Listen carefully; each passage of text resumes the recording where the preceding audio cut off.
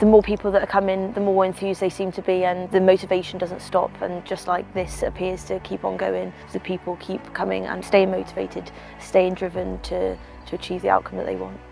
I remember watching the news that morning last year, seeing the headlines, and my heart just sank because it's a very real situation. I'm glad to be here, at least supporting them and at least help make a difference.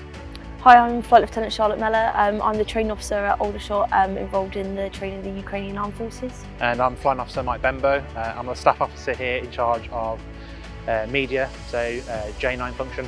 Last year, 2 Squadron from the RAF Regiment was involved in the actual training delivery itself. We're part of more the support HQ element based down here at Aldershot, looking after the continuous mission for the training of the Ukrainians. We're from the RAF and we're working with Army. You're really learning on the job, but also feeling like you're supporting something much bigger than just the RAF. I think because we're all working towards the same mission, we're all facing in the same direction and we want the same outcome. So despite our differences, we all work together really well to get to that outcome. It's something I think about really regularly, and I don't think you could ever comprehend what they're going through. And I think the bravery, even in those people that we see at the training camps, I mean, it's admirable that what they're going through and what they may have seen or what they may have been through, and then they're here willing to go on for days and days working so hard.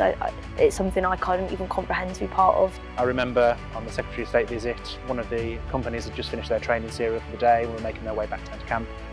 And obviously we were waving to them, saying hello and everything like that, and they started chanting. It just proves how motivated these individuals are coming over here to receive that training, and they want to take on everything that they can now to better help them and better prepare them for when they go back.